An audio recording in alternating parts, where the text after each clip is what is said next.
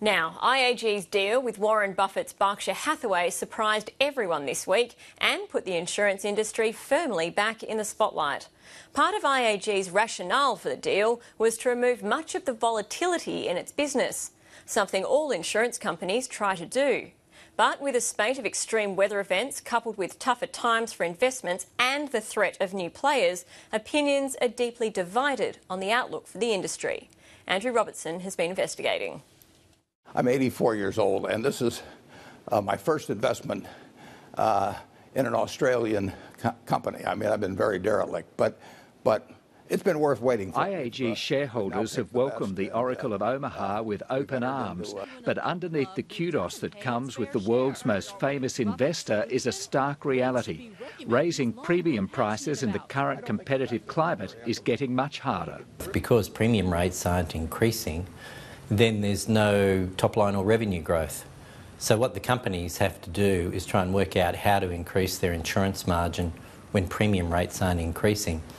For IAG, increasing that insurance margin will come in the form of an income stream from Berkshire Hathaway in return for selling some of its business. In Australia and New Zealand, it's a pretty mature market for personal insurance and part of the business insurance as well. So that's one of the reasons why IAG is attempting to expand across Asia, albeit from a very low base. According to research house IBISWorld, general insurance is a $60 billion a year industry, which in the last 5 years has grown at less than 1% a year. However, IBISWorld is predicting much stronger annual growth of 4% over the next 5 years. General growth in the population, growth in the number of new dwellings, new assets such as automobiles, is all going to drive, general growth in the industry. The three biggest insurers are IAG with 21% of the market, followed by Suncorp with 17% and then QBE with 11%. In an environment where fee growth is limited, efficiency is becoming a key theme. There's a massive focus on reducing costs, and this is not something that's just happened in the last 6 months.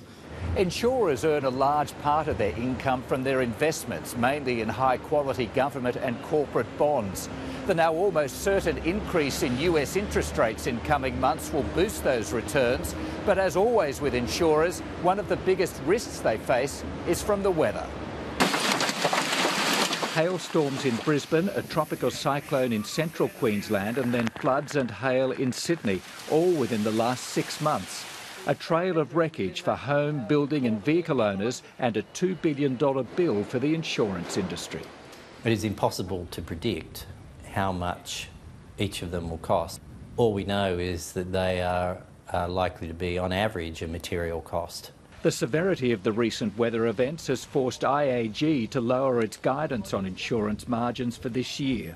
The claims costs seem to get more expensive as time goes on. So it's a big issue for the insurers, and that's one of the reasons why they have quite extensive reinsurance arrangements. Allianz Insurance, that's right. How can I help? Another challenge for the big players is the determination of companies like German giant Allianz to grab a larger share of the Australian market. Helped by a series of catchy television commercials, Allianz's premium income has jumped by more than a third in just 5 years. Comparemarket.com.au. And then there's the rise of the online aggregators using the internet to disrupt the traditional insurance market. Consumers don't tend to have a particular affiliation to any certain bank or insurance provider. They view it as more of a transactional activity. Activity that's chipping away at the dominance of the big insurers.